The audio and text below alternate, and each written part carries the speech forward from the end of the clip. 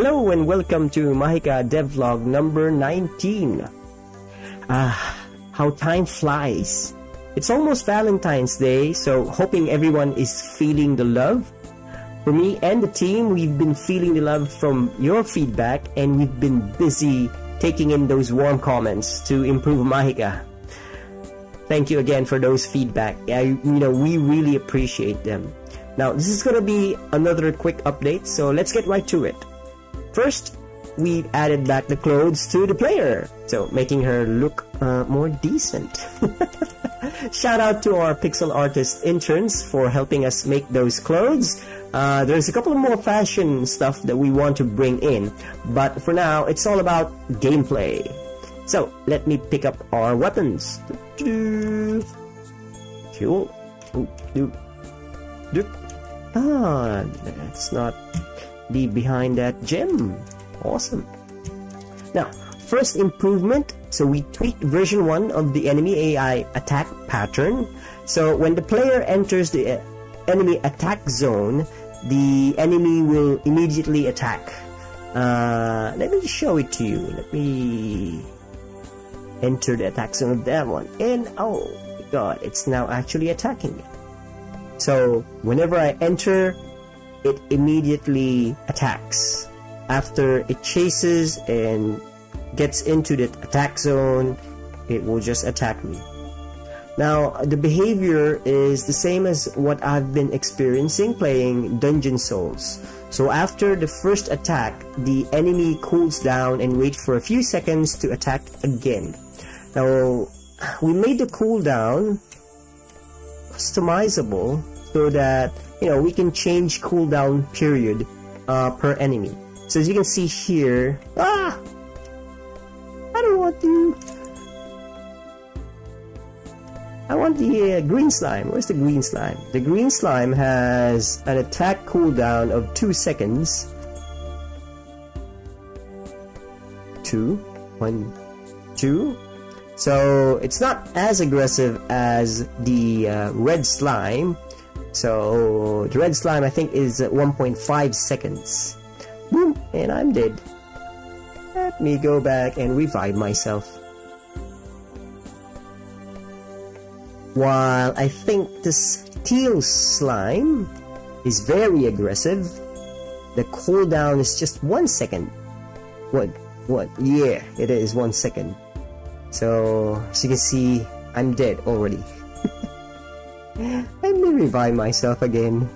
There's gonna be more revival at this demo.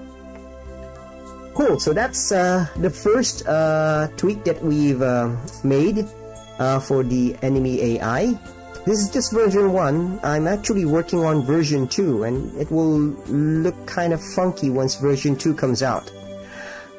This next improvement is the knockback effect. So the knockback effect, I've added it to the weapon and the enemy. So the weapon has a knockback power, which is the duration of knockback, while enemies and players will have knockback resistance. Now, to give you an example how the knockback works, so whenever a weapon with knockback capability hits a target and the target can be knocked back, it will calculate the difference between knockback power or duration less the knockback resistance and then execute the effect. So slimes doesn't have any knockback resistance, that's what I made them to be, while the zombies have some knockback resistance. So let me give you an example of how this one works with a weapon. So I have my trusty old sword again. Let me lure you here, and while I attack, it knocks you back. Boom. And slimes doesn't have any resistance to it, and they will just get knocked back. Almost. Let me get one of the zombies. Zombies, as I mentioned, has some resistance, so they are not knocked back further than the others. No!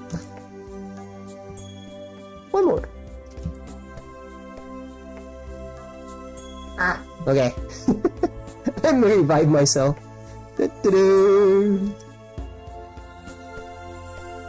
Seems like it's not going quickly as I planned. Anyways, next update. The next update actually is the stun effect. Now the stun effect, although it actually needs more polishing, it has the same settings as the knockback. So you also have a duration and a resistance for weapons and enemies and players. Now I think you've seen that we have 3 swords now. Let me talk about these swords. So the first sword, you already know, it's just a simple sword. I actually added a knockback effect and a stun effect for the sword, but I want to try to diversify and see how the effects work. Number 2 is a gray sword. Now let me call this sword the obsidian sword. So it has a stronger knockback effect, has less stun duration, but it has more damage. Number 3, which is the blue sword, or I'll call it the ice sword, has no knockback effect, so it won't knock back the enemies. It has less damage, but it does have a longer stun duration.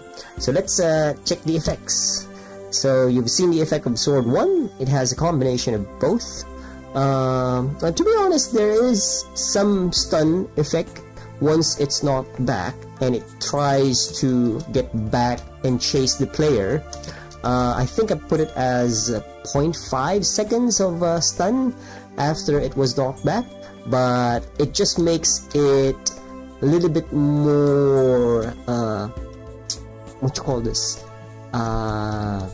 natural in feeling. Like if a monster has a knockback effect on it, it was stunned for just a split second and then gets back on its feet. As I said, this teal here doesn't have any stun effect. It's immune to stun effect, this teal slime. So let's try it out. So it really doesn't stops after it was knocked back. It just goes on and tries to chase the player. While if I go to one of these slimes, like the red one, there is a possibility that it will stop for a split second. There we go. And it will, boom, stop and, well, dies after that very powerful blow. So that's how the obsidian sword works. Let's try out the ice sword. Now the ice sword should be stunning the enemy but not knocking it back. There you go. Ooh. Actually a cheat sword, because you're stunning it and you actually can just continuously attack it. Ah! Cool. Now these swords are actually good for individual combat, but when it comes to group like you have a horde of zombies, let's just say the obsidian is better because it knocks it back. Let's revive ourselves again. But because, you know, the enemies are now varying in behavior, it makes it more difficult for me to actually fight them all. Ah.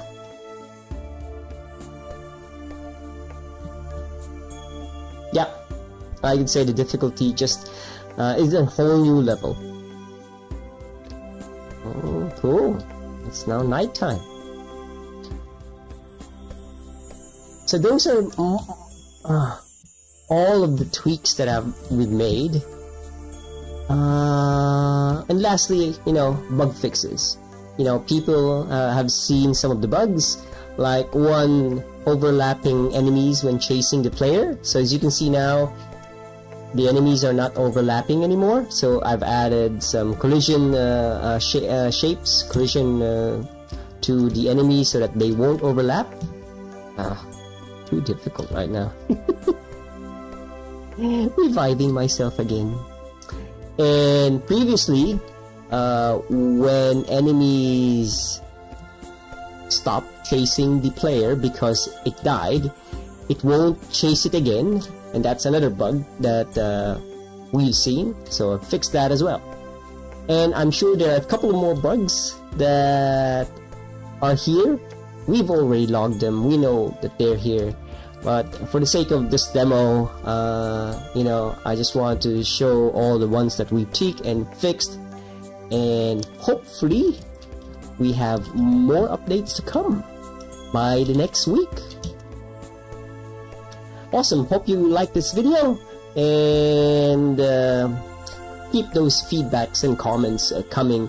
Really appreciate them because it will definitely improve how we develop our game. Stay safe everyone, thanks for watching, see you all on the next vlog.